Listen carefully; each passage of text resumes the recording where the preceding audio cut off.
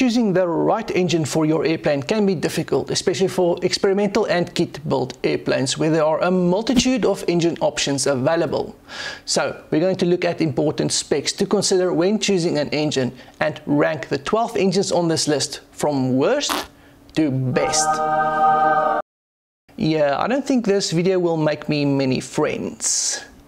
What's up everyone, I'm a private pilot and aviation enthusiast and this is Let's Go Aviate. So some important specs to consider when choosing an engine are horsepower, weight and price.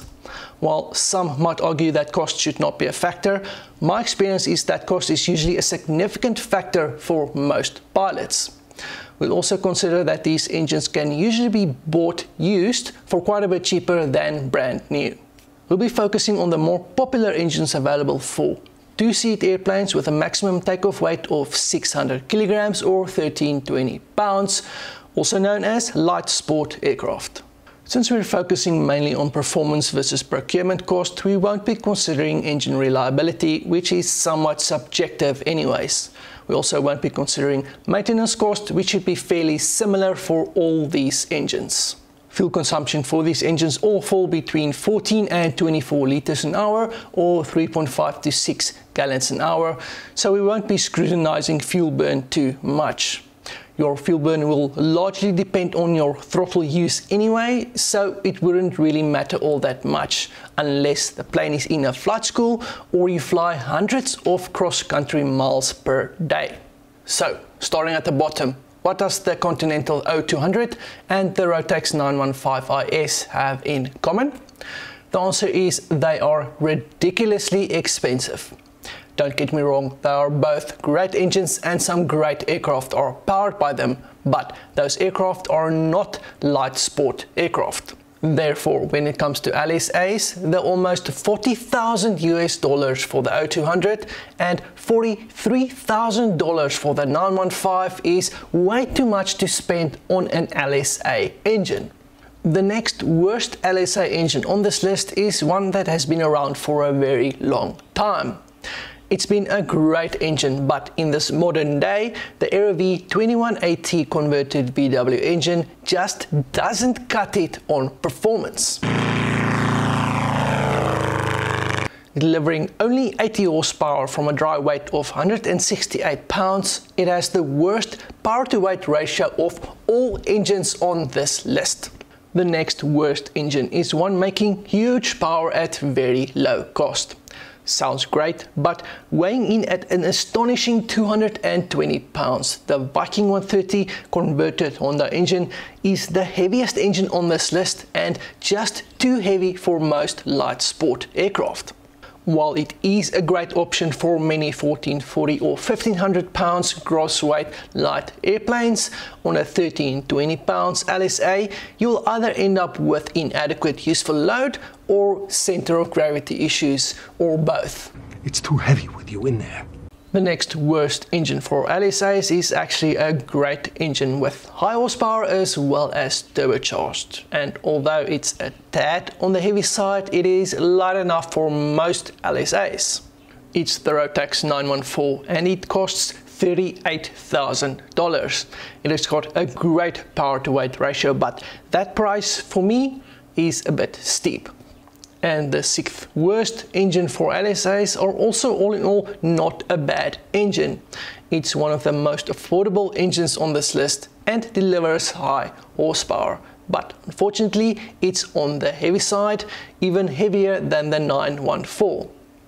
At 184 pounds, the Jabbery 3300 is just too heavy for many lighter LSAs. Now we get to the 6 best engines for light sport aircraft, and in number 6 we have the Rotax 912UL. So you might wonder why this engine isn't higher on this list, but $19,000 US isn't exactly cheap and 80 horsepower isn't exactly a lot and is usually considered the bare minimum required for light sport aircraft. It does weigh in at only 147 pounds, which is a huge positive, but it stays at number 6. Coming in at number 5, we have the UL Power UL350IS.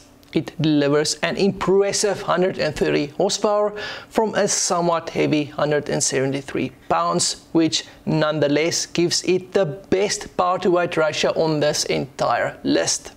And yes, it's got a better power to weight ratio than the Rotax 915 at sea level. No, that's not possible.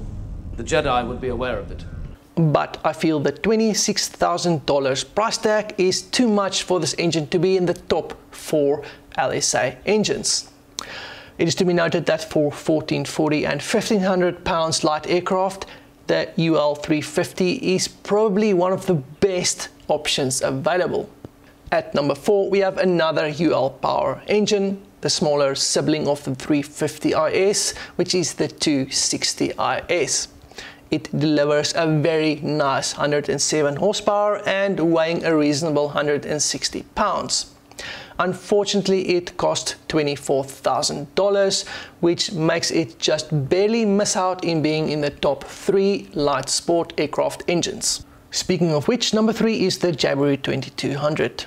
The most affordable engine on this list at only $7,000 as well as the lightest at only 137 pounds. It is known as the lightest 4-cylinder 4-stroke aircraft engine in this power range.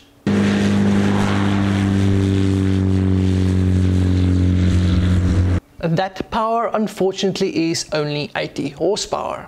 I sometimes see or hear people stating they deliver 85 horsepower, which honestly would take this engine up to number 2 on this list. But the number stated by the manufacturer is 80 horsepower. Speaking of number 2, and I'm sure it will be somewhat unexpected, it's the Viking 90 converted Mitsubishi engine.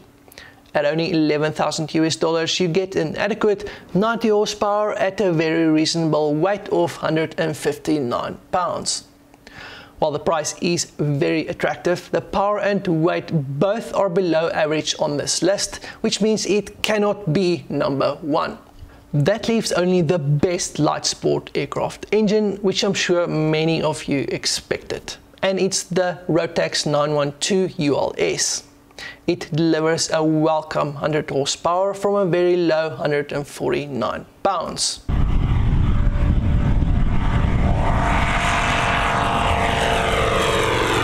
It is a little bit expensive at $23,000, but it closely matches most of the higher horsepower engines on this list on power to weight ratio and is cheaper than all of them except the Jabiru 3300 and the very heavy Viking 130. Leave a comment below and tell me what you think is the best light sport aircraft engine. Thanks for watching and see you in the next one.